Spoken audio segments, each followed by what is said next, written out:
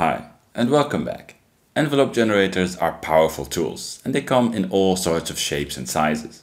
Knowing what features to look for and how to use them will open up your patches. Today we'll look at the power of CV control over envelopes, mix and invert envelopes to create unique modulation,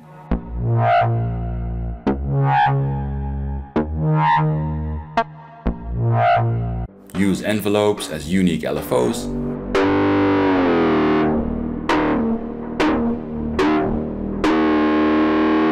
and explore envelopes generating gates and triggers.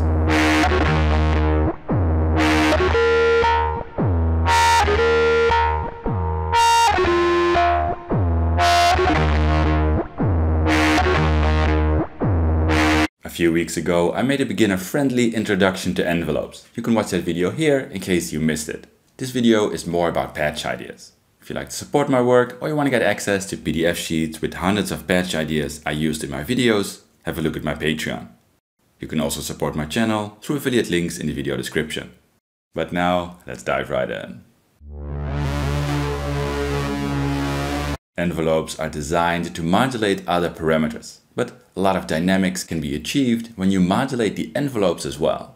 When you are new to modular, this could be easily overlooked, but control voltage inputs are always valuable. The more elements you have in your modular that can be modulated, the more fun you can have exploring patches. It's worth it to look for CV inputs on envelopes as well. In most cases, you will see CV inputs for different stages of the envelope. For example, this one has a CV input for the attack and decay stage of the envelope. Being able to modulate your envelopes opens up a world of possibilities. Here you see a basic synth voice with a sequencer, triggering an attack decay envelope, modulating both the filter and VCA. In this setup, a sine wave LFO is sent to an attenuator and then on to modulate the decay stage of the envelope. As is very often the case in modular patches, the attenuator is key. You don't want the decay stage of the envelope to be modulated from its minimum to maximum value. You just want it to drift subtly around the settings that fit the speed and sound of your patch. Let's open the attenuator and add some decay modulation. Subtle effects are often the best.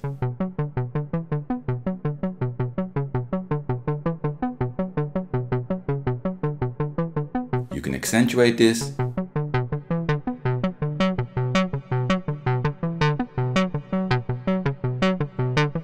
or of course, easily overdo it.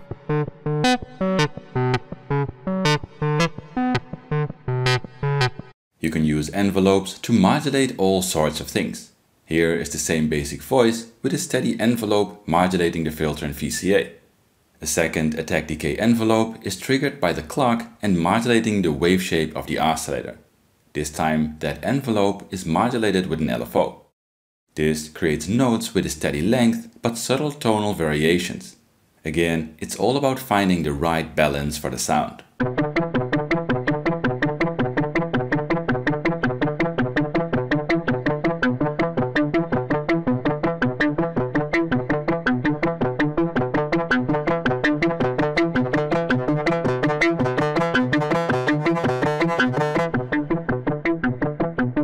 Here's the exact same patch with a slower and randomized sequence and slower envelope settings.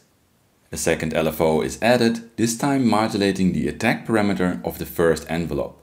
Because the two modulation LFOs are not synced, the modulation will create lovely shifts in the sound.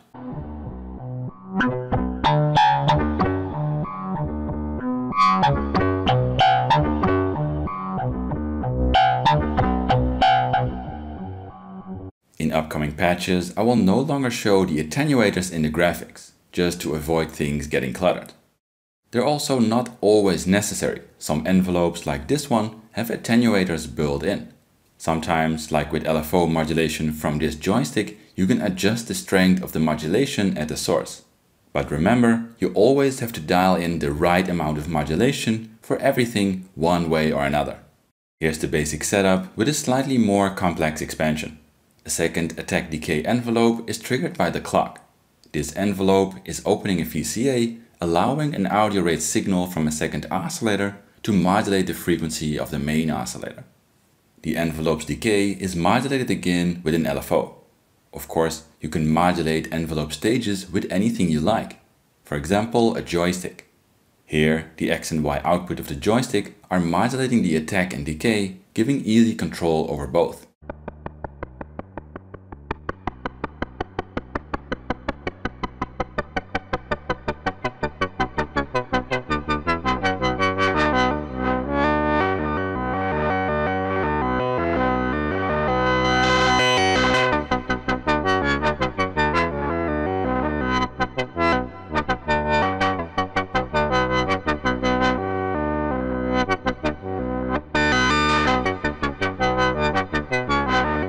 Another great way to modulate an envelope is with a sequencer, especially if you like more percussive or rhythmical sounds. Here is a basic steady voice. This time the envelope is triggered with a sequencer, but the CV output of that sequencer is modulating the envelope decay. A second sequencer is triggering another envelope, modulating the wave shape. This sequencer only triggers the envelope on certain steps, creating nice patterns. The CV output of that envelope is modulating the decay as well. The second sequencer is synced to the first to create looping patterns.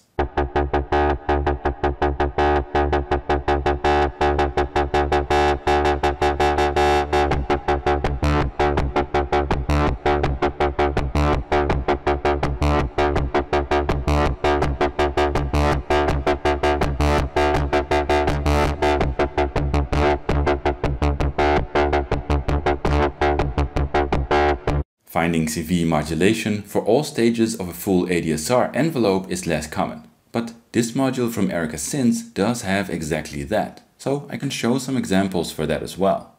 Here's the basic voice, controlled with a keyboard. The gate output is used on a full ADSR envelope, modulating the filter and VCA. The mod wheel output of the keyboard is used to control the sustain part of the envelope, allowing for dynamic playing.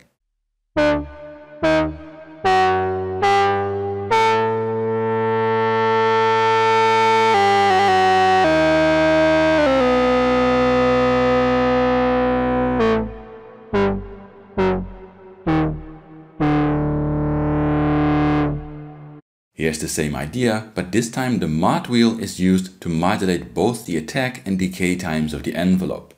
This gives you easy control over the shape of the notes.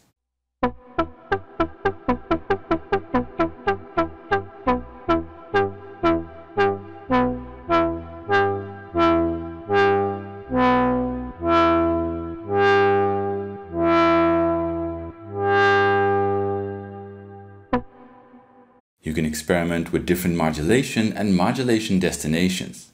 Here's the bass voice, but this time a simple attack hold decay envelope is used to open the filter and VCA. This envelope controls the shape and volume of a note. A copy of the gate output from the keyboard is gating a full ADSR, and that envelope is modulating the wave shape of a wavetable oscillator. The mod wheel output is used to modulate the sustain and attack parameter of the ADSR. This envelope controls the tonal modulation within a note, allowing lots of variations.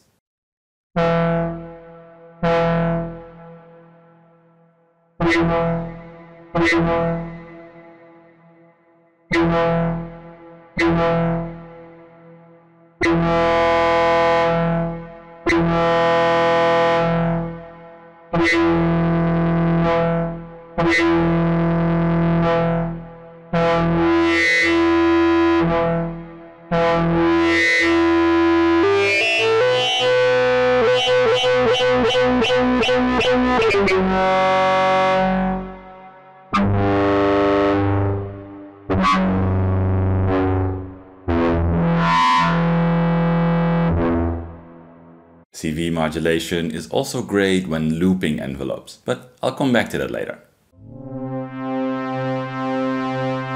A lot of envelopes have a set number of stages and ways to control them, but you can always push envelopes a bit further with some basic utilities.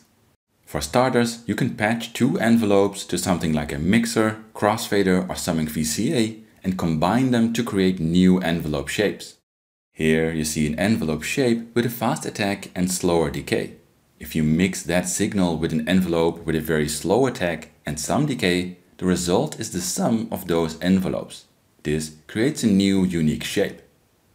Using subtle different attack, decay and input level settings, you can create interesting shape variations. Let's try that with some delay.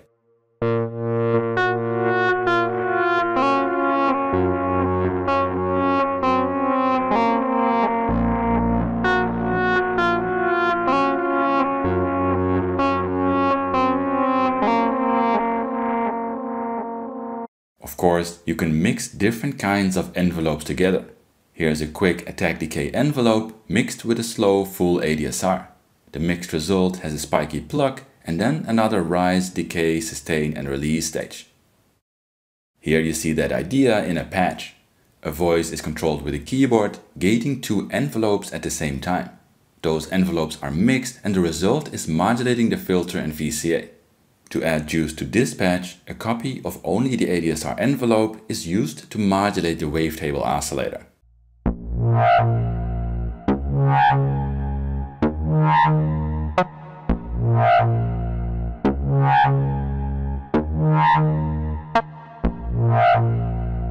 Because most envelope generators only create positive voltages, inverting them is another trick that opens up possibilities. As a reminder, here you see a fairly regular ADSR envelope shape. Before and after the signal is generated, the output voltage is 0, and the envelope itself consists of positive voltages. If you invert this envelope, you get this signal. Again, before and after the envelope is generated, the output is 0 volt, but now the envelope generates negative voltages. You can use this negative voltage in your patches. For example, to close a filter with the envelope, or to slow down an LFO when you press a key.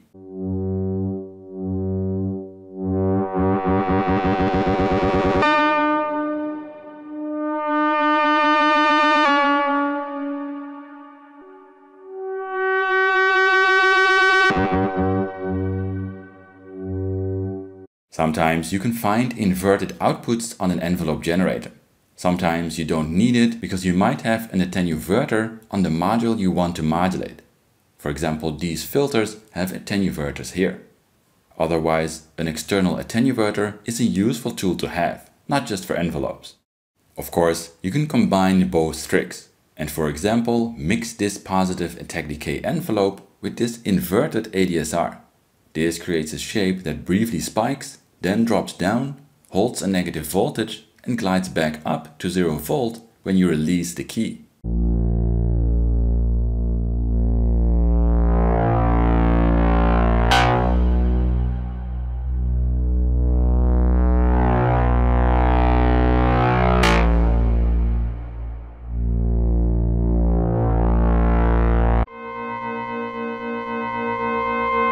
A unique aspect of envelopes is that they can create momentary signals, but a lot of envelopes can loop as well, and that makes them even more powerful modulation sources. You can find this function often on attack decay envelopes. When you switch these into loop mode, they re-trigger themselves every time the decay stage is finished, and thus create an LFO-like signal.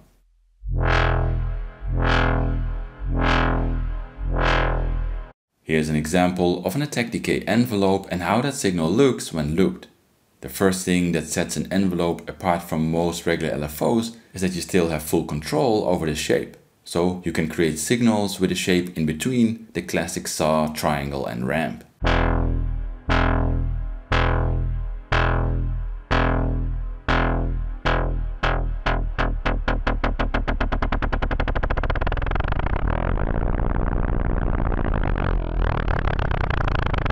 As you can hear though, the behavior is different from your classic LFO. If you change the length of one of the stages, both the shape and frequency of the modulation change.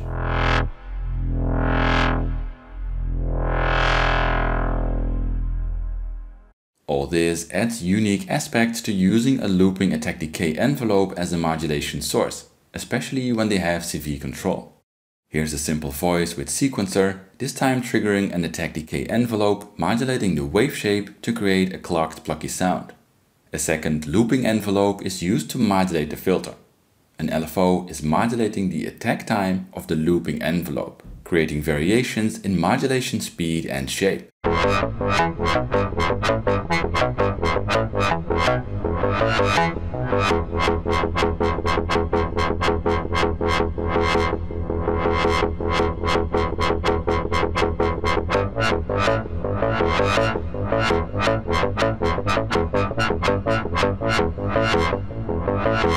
Something to remember is that the output voltage range of a regular envelope is positive, meaning it changes the parameter you are modulating only in one direction. You need to mix the envelope with a negative offset voltage if you want classic bipolar LFO behavior. These two envelopes from Erica Synths actually have a dedicated bipolar output, so you don't need to mix negative offset with other modules for this effect. A bipolar signal is especially nice for modulating sensitive parameters that are carefully set. For example, the pitch of an oscillator. Here's a simple voice, this time again with regular attack decay envelope modulating the filter. The modulated looping LFO is detuning the frequency of the oscillator. Because the bipolar output is used, it's easy to dial in subtle drifting around the set frequency.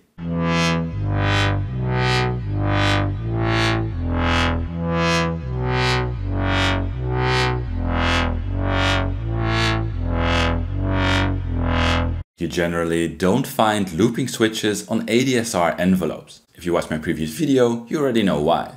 Most attack decay envelopes always finish their attack and decay stage, even when they just received a short trigger. So when the module triggers itself, every time it finishes the decay stage, you get a looping shape. An ADSR envelope though needs a variable long gate input to generate a full envelope. This more complex shape can just retrigger itself without knowing what kind of gate is feeding it. Within a modular, there are some interesting options though. For example, if you have something like a gate generating clock divider or square wave LFO. Here you see a slow bipolar square wave LFO as example. You can use a signal like this to gate an ADSR and create a looping signal.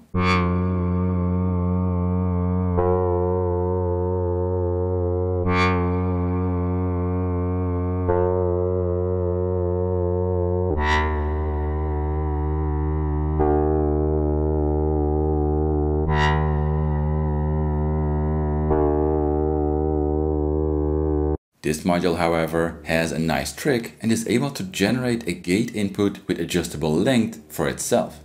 This means you can create a long full ADSR when you send the module just a trigger, but it also means it can easily create looping full ADSR shapes all by itself.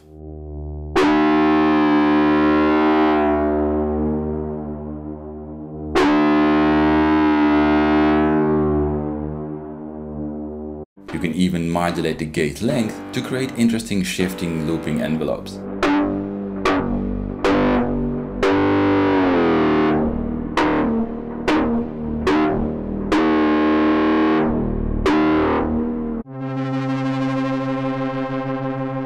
Quite some envelopes can generate triggers or gates beside the envelope signal. That's a very powerful feature to look for, and it comes in many variations. Gates or triggers generated by envelopes are most often related to specific points or stages in the envelope. This envelope generator, for example, has an EOC output, which stands for end of cycle. But for these kinds of outputs, always make sure to check the manual to see how a manufacturer implemented a specific function. Some modules generate a short trigger at the end of a stage, for example, the end of attack or end of decay stage, as you see here. Some modules generate a high gate during a stage, for example during the decay stage. Some generate a high voltage when the envelope is not active, and so on. There are a lot of subtle variations. This module, as you can see by the little light here, generates a trigger each time the envelope finished both attack and decay stage. At the same time, when I stop looping the envelope, the end of cycle output generates a continuous high gate when no envelope is generated. The gate turns off during the envelope. Signals like this open up interesting tricks. For example, the trigger of a looping attack decay envelope can trigger a second not looping attack decay envelope with faster time settings. This is effectively a trigger delay, which can be used for percussive things as well, but you can also use both signals to modulate different parameters and create interesting rhythmic movement. Or, of course, mix them together as you saw in a chapter earlier to create unique shapes. Here, the left envelope is looping and modulating the filter, and the right one is triggered by the left and modulating the wave shape.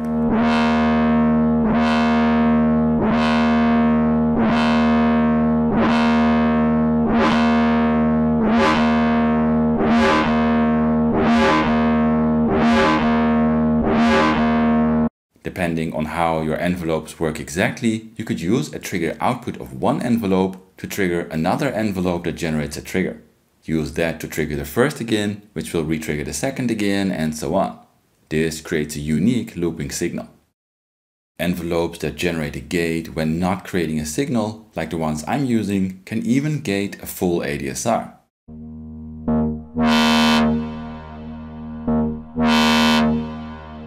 Of course, you can take this trick as far as you like and stack effects. Here, a voice with a high and low pass filter in chain is used. A keyboard is gating an attack hold decay envelope, modulating the low pass filter. A copy of the gate is used to trigger an attack decay envelope, modulating the wave shape. The end of cycle gate output is used to gate a delayed ADSR, modulating the low pass filter as well. And finally, a copy of that gate is used on a regular ADSR, modulating the high pass filter. There's a lot of drive in dispatch, creating lovely rhythmic movement when playing the voice.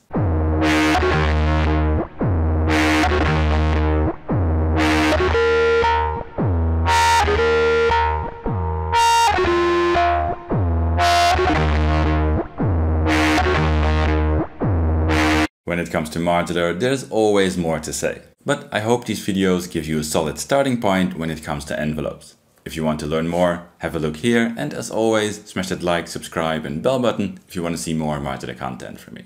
But that's it for now, thanks for watching and see you next time.